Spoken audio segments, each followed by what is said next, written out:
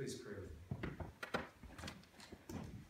May the words of my mouth and the meditations of our hearts be acceptable in thy sight, O Lord, our strength and our Redeemer. Amen. Amen. Several weeks ago, I had a dream.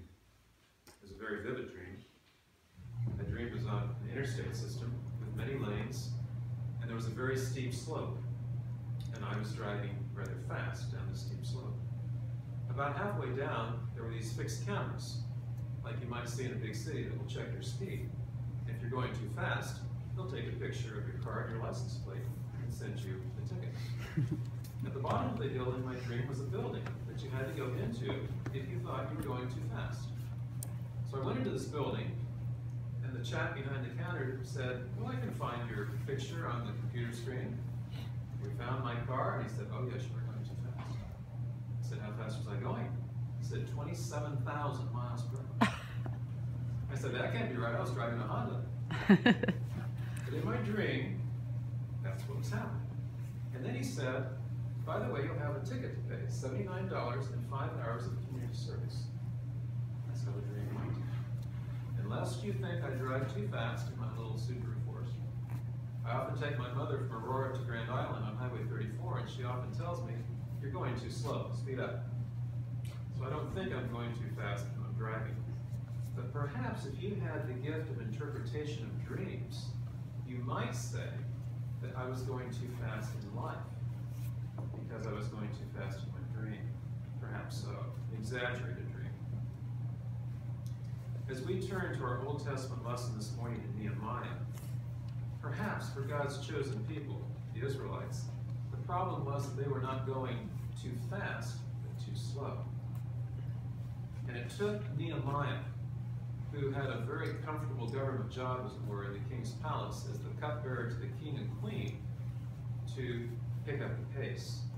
But I'm getting just a little ahead of my story. If you'll remember from the Old Testament, the zenith of Israel was under Kings David and King Solomon. Kings David and Solomon were the height of the kingdom of Israel. And then you remember that King Solomon, who built the temple, had a son that turned out to be a very poor king, King Rehoboam. He was like some of the rulers that we've had in our own country and elsewhere in the world. We thought he would make life a little more miserable for the people and raise taxes and constrict more people into the armies of the time, not a voluntary draft system by any means. The people rebelled. Half of Israel went to the northern kingdom. Those were the 10 tribes that went north, and then 2 tribes remained in Judah and Benjamin. And this was, of course, the southern kingdom that included Jerusalem. In 586 BC, King Nebuchadnezzar came with the Babylonians and besieged Jerusalem. Their armies surrounded the whole city. There was no way that people would get in or out. And finally, Nebuchadnezzar with his armies breached the walls. Walls were leveled around Jerusalem, and the gates were burned with fire. Jerusalem was taken, and the temple was destroyed. Now, following King Nebuchadnezzar was a man by the name of Cyrus the Great. Cyrus the Great was of the great Medo-Persian Empire. He conquered the Babylonians. And he became somewhat of a benevolent ruler for the Jews. He allowed these exiled Jews to slowly make their way back to Jerusalem. He called them deportations. A group here, a group there. Not too many at a time to keep them weak, but he allowed them to go back. And in 516 BC, they rebuilt the temple in Jerusalem. 70 years later, after it was destroyed under Nebuchadnezzar, they rebuilt the temple. So that's a great thing, obviously, for the people to have their temple rebuilt. But then nothing much happened. And now we pick up with the story with Nehemiah. 445 BC, here's Nehemiah on the scene. Remember, he's cupbearer to the king. The king at that time was Artaxerxes.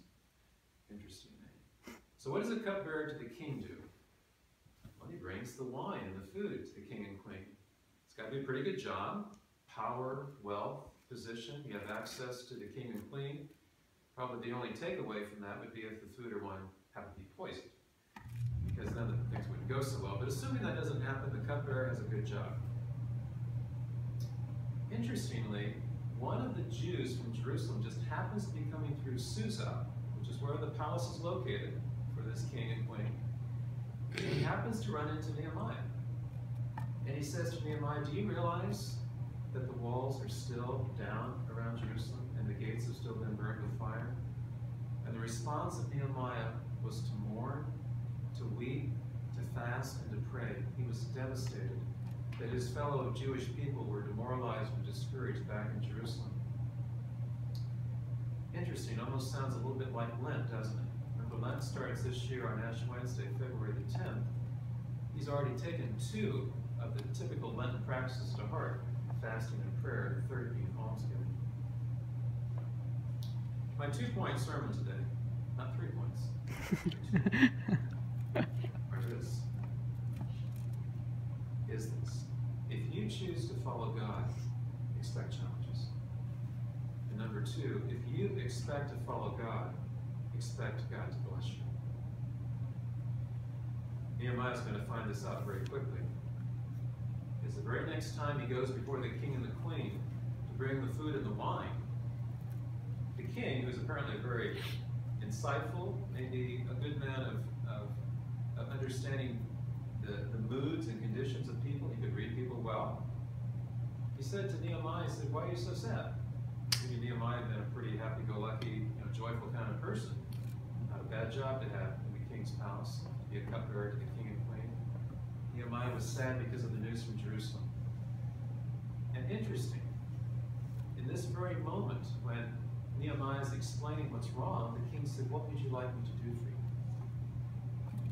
Have any of you ever met somebody really important? I mean, pretty important in this world? When I was in Washington, D.C., I had a chance to meet President Bill Clinton. And I wish I could have said, before I met him, that I'd had the thought and the wisdom, as Nehemiah did, to pray before meeting the king when the king said, what would you like me to do for you? I didn't. I was just happy to have the chance to meet a president, have a few minutes with him and shake his hand. But Nehemiah did. When the king said, what would you like me to do for you? It says in Nehemiah chapter 2, I prayed to the God of heaven. It must have been a short prayer. He was standing before the king, but he asked for wisdom. If you remember in James chapter 1, James notes this. If any of you lack wisdom, let him or her ask of God, who gives to all generously and without reproach, and it will be given to you. But let him ask in faith. Let her ask in faith, without any doubting. For the one who doubts is like the surf of the sea, driven and tossed by the wind. For let not that person expect to receive anything from the Lord, being double-minded, unstable in all his or her ways. Nehemiah asked in faith for the wisdom to tell this king what he needed. And he said, King, would you give me permission to go back to Jerusalem, to rebuild the walls around the city, to install the gates? And the king said, not only will I do that, I'm going to send you a small army to go with you, captains to go with you. And here's a letter for Asaph, who was the keeper of the king's forest, to get all the timber you need to build the gates. And here's letters to get through all the provinces, because it wasn't like going from Central City to Grand Island. From Susa to Jerusalem was 800 miles. That's about as far as from Omaha, Nebraska to Billings, Montana. That's a long way to go back in that day. And that's how far Nehemiah went. All right, so here come his challenges. He finally gets to the city, and not only are the Jews demoralized and discouraged, there's opposition. The leaders of that day were not too keen about the Jews rebuilding the walls around Jerusalem to become a stronger people. There was ridicule, there was opposition, and there were death threats on the life of Nehemiah. So how did they do this? Half of the people put swords on, guarded the workers while they rebuilt the walls, and then they took turns doing the opposite. Then the workers became the guards. Get this, in 52 days they rebuilt the walls of the city and installed the gates. In 52 days. And nothing had happened from 516 BC to 445 BC. It took Nehemiah to answer the call of God. All of you know, well know, Psalm 23, the Lord is my shepherd. I've wondered sometimes if maybe Nehemiah would have written a psalm along those lines for his own experiences. And maybe he would have said something like this. The God of Jerusalem is my life, and all I want is to protect my people. God maketh me stand against tyranny, and he leadeth me to a battlefield far away from my home, the king's palace. God is my strength. He leadeth me to risk my life for my people. Yea, though I walk 800 miles into uncertainty and danger, I will fear no evil. For you, my God, and my sword are with me. My love and devotion to you leads me on. Thou preparest a calling for me to heed in the presence of my enemies. My way of life will be forever changed and may be taken. Surely my decision to follow you, O my God, is final, and I will keep my eye on the prize of the day that one day I will be with you in heaven. Perhaps so. I don't know what he was thinking, but he had to have gone through some pretty hard times as he faced that opposition and that ridicule. But notice this too, that not only are there challenges, and he had many, they did get the walls rebuilt in 52 days, there were blessings. If you choose to follow God in your life, there will be blessings. You can be sure of it. There's no wonder here that prayer became part of the key opening the door to blessings in Nehemiah's life, and so too in ours. So one of my real points of my little homily this morning is to ask you, how much do you pray in your lives? What challenges do you face, and how do you approach them? Do you try to figure them out yourselves? Do you go to maybe see a counselor? Not always a bad idea. Do you read books? Do you pray? And how much time do you pray in a given day? Not to say that the more we pray, somehow the more holy we are, but the more you want to get to know God, it seems like the more time you want to spend with him. At least that's the way I'm thinking here. In an anthology dedicated to a woman named Phyllis Tickle, interesting name, who happened to be an Episcopalian, there's a woman by the name of Lauren Winter who wrote a chapter called Prayer is a Place. She notes, I lead lots of spiritual retreats, women's retreats, Lenten quiet days, prayer retreats. There is always a discussion of prayer, how hard it is to squeeze it in, how hard it is among the many demands of children, jobs, the to-do list. All of the advice I dole out at these retreats is useless, illegal, or impossible, or both, in the women's prison or ministry. You cannot light a candle. You cannot go to a quiet room, sit in your favorite chair, close the door. You cannot have a special mug for tea, and know that mug is your prayer mug. When you settle down with red zinger tea, and know you are settling into prayer.